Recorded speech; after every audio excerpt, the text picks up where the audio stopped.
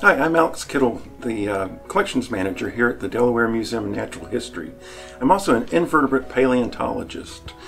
So I study fossils, and fossils are basically any evidence of life on ancient Earth. Basically, the cutoff for it is just to be older than 10,000 years old. Fossils can be any trace or evidence of life that has existed in the past. It could be a body fossil. Usually it's the hardest part of the animal that gets preserved, like things like teeth or bone material. But it could also be tracks or footprints or things like that.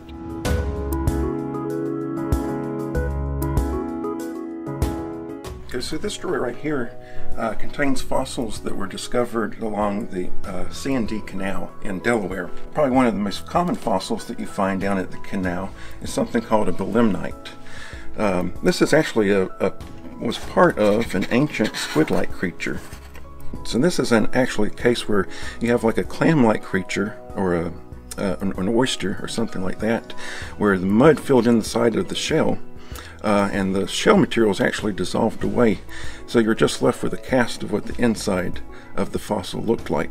But then you also may have actual fossil body fossils. So in this case, clams are made out of calcite. Again, that's that mineral, the same mineral that the belemnites are made of. This is a evidence of a trace fossil. So this is a case where you don't have the actual animal left behind, but you have an evidence of the animal. So these are burrows that were made by ghost shrimp. But in the case of the ghost shrimp, we actually have preservation of their claws.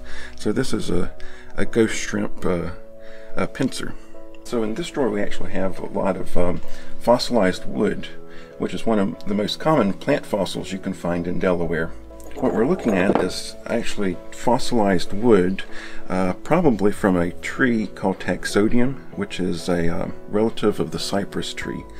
So think of cypresses that occurred downstate during the time of the dinosaurs. That was probably one of the most prevalent trees in the area.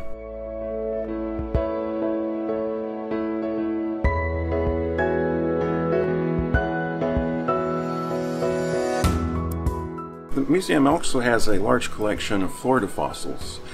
Basically, the Florida platform is nothing but layer upon layer and layer of invertebrate fossils, just about. These are the Florida horse conch, Triplophusis giganteus. This is a modern day example from Florida, and then these are the 3-million-year-old fossils from Florida of the same species. So you see that they haven't changed much in their shell shape over that time.